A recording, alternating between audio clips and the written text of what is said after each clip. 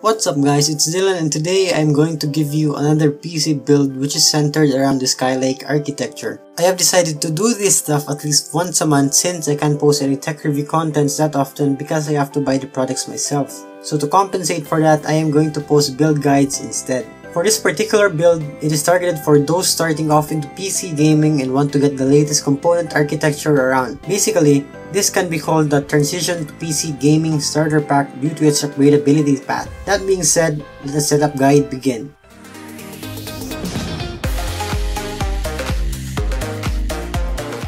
Starting off with the motherboard, I have chosen the Gigabyte G8H110MA.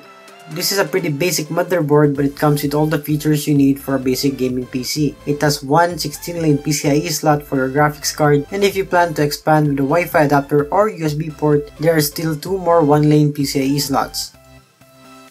With the CPU, you have your Intel Core i3-6100 which is clocked at 3.7 GHz. This is a dual-core processor with 4 threads which will be just fine for gaming. Actually, in this price point, I can go with the Haswell Core i5. I know there isn't that much performance difference between Haswell and Skylake, but my point in this build is to have the latest architecture available so that you could have a better upgrade path later on. Also, I've stuffed about 33% of the budget into the graphics card since that's where most of your gaming horsepower comes from. 8GB is now the standard for gaming these days. I have chosen the G-Skill Riplus V clocked at 2400 MHz. For storage, you have 1TB Western Digital Caviar Blue. I don't bother that much explaining about RAM and storage since there is really nothing that much to explain. It's RAM and it's ROM.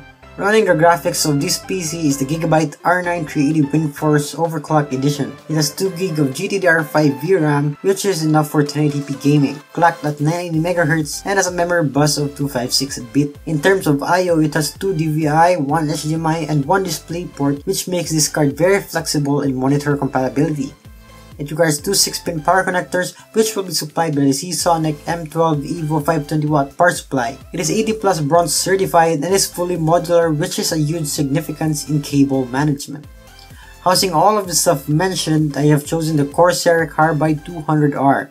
It is a basic mid-tower case with two USB 3.0 ports, power and restart button, and audio jacks that comes with two 120mm fans in the front and in the rear for intake and exhaust airflow right out of the bat. For the drive base, you could house 3 5.25-inch drives, 4 3.5-inch drives, and another 4 2.5-inch drives. All of those components mentioned totals to $29,900.